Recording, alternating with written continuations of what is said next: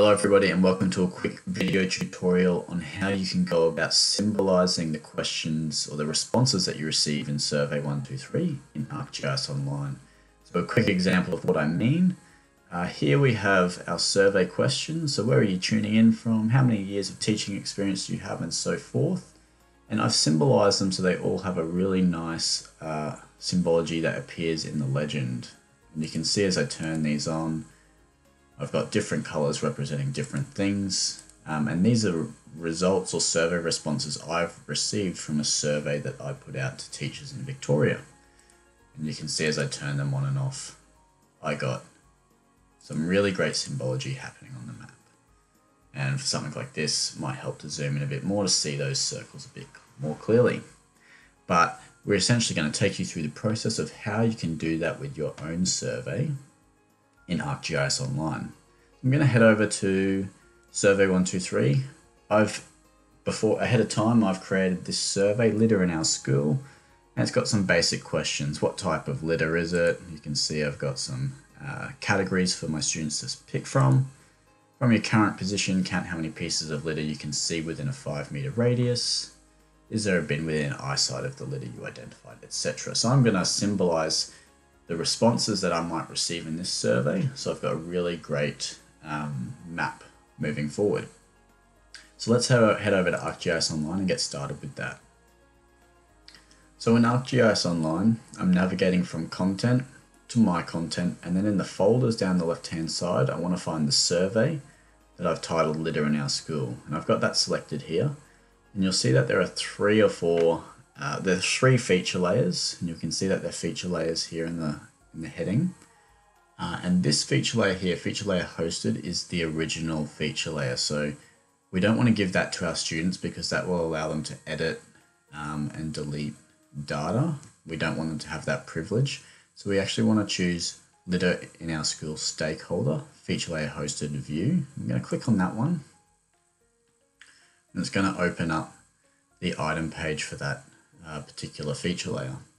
And I'll just show you before we open it in a map. If we head over to settings, we can see that under feature layer hosted view, enable editing has been turned off.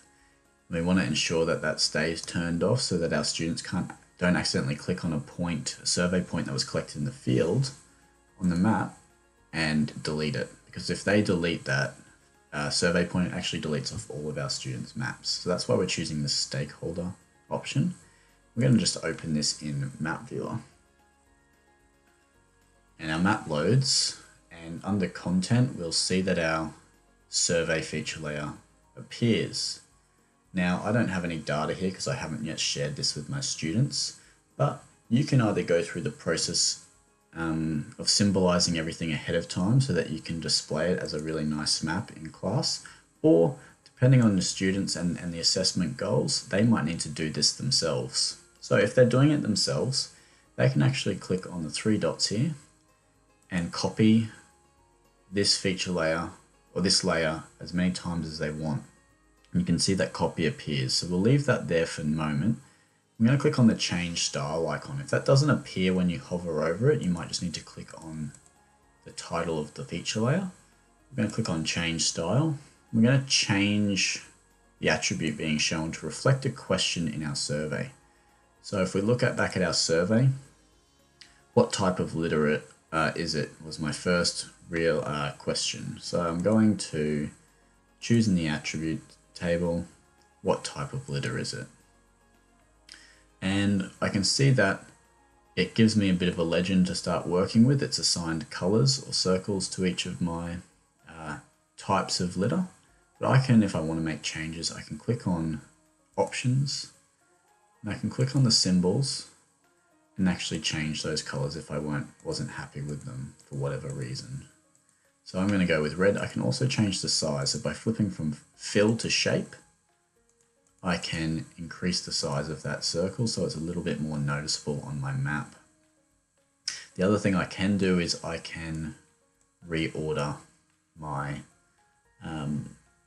my categories in here if I wanted something a little bit more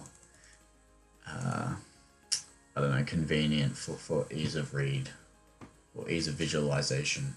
once I'm happy with my changes, I'm going to hit OK. I'm going to hit done, and I'm going to remember before I hit done, this is the question that's being asked, what type of litter is it? So I'm going to hit done, and this time I'm actually going to rename that copy to reflect that. What type of litter is it? And now that when the data is on the map and my students populate this data for me, I'll have this really great visualization of the types of data in my school or in my local area. So I can just repeat that process time and again. Copy, change style. This time let's choose another one.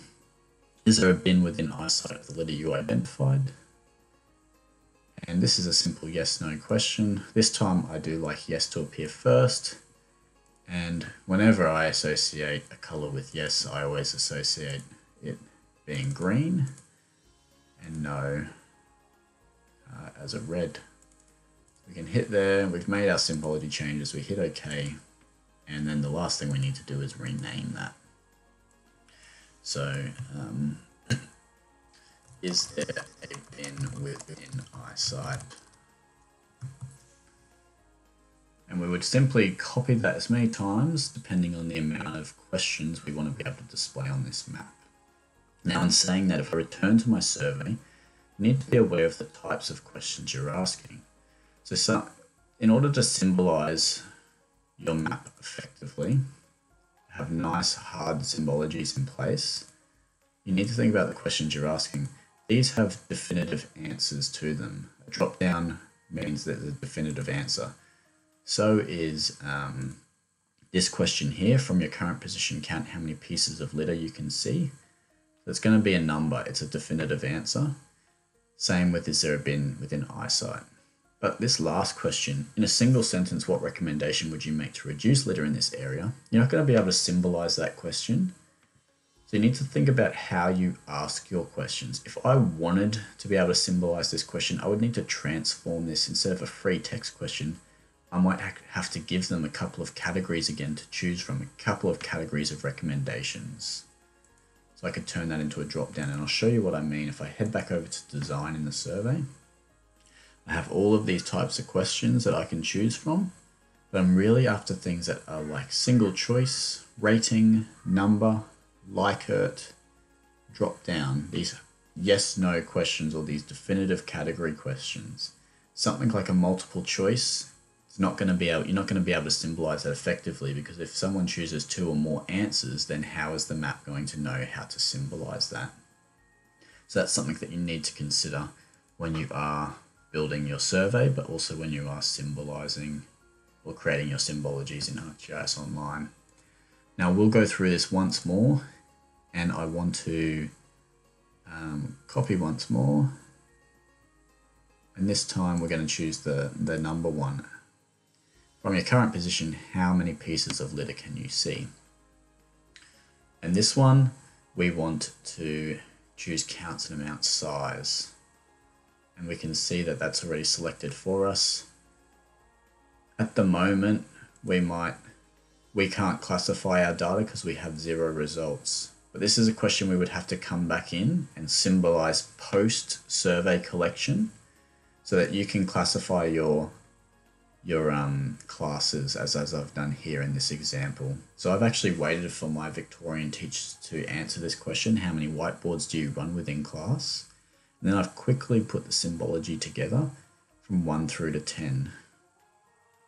And so I've done that. If I go back to here, I've classified my data. Once I had enough results, I could increase the classes here. It's not going to let me because I have 0 in there at the moment. But we want to choose counts and amount size for that one, which means if one student identified 50 pieces of rubbish, then there's going to be a much larger circle around that particular location compared to a student that only saw 3 in the 5-meter radius. So that's a tip for you there. And then all it is a matter of saving your map.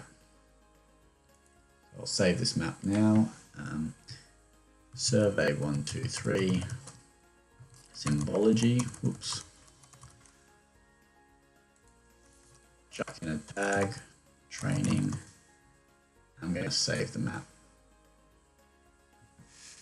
And then I'm going to return to content, and I'm going to share this and the feature layer to my students. So ahead of time, I want to click on the little share icon. I want to edit group sharing, and I'm going to share it to Mr. Lovejoy's Year 7 Geography class. Hit save. And it might ask you need to update another thing. And I won't update it right now. I'll show you what that means. It's asking us to update this stakeholder feature layer that we opened before. In order for our students to be able to see it, we also need to share that to the group too. So again, just going to share it to Mr. Lovejoy's Year 7 Geography class. And that means when my students log in and create their own maps from this data and maybe symbolize it themselves, if that's a task that you're getting them to do, then they'll be able to go to their groups in ArcGIS Online and enter Mr. Lovejoy's Year 7 Geography class group, and they will see, oh, I can actually open up the stakeholder feature layer and make those changes myself. So if you're working with a senior class, you're probably only going to share the feature layer with them, and they're going to have to build that symbology out themselves. But perhaps if you're working with a Year 7 class, you might be doing this all yourself, and you're just going to show the end result in class for them to work off. But essentially, once you've done that, you've created a really nice map that has some really clear symbologies to it, and is really quite visual and a really great tool to aid in discussion, analysis, and further exploration of your data. I hope that's helped, guys. If you have any questions, please feel free to reach out. Thanks, and see you in the next video.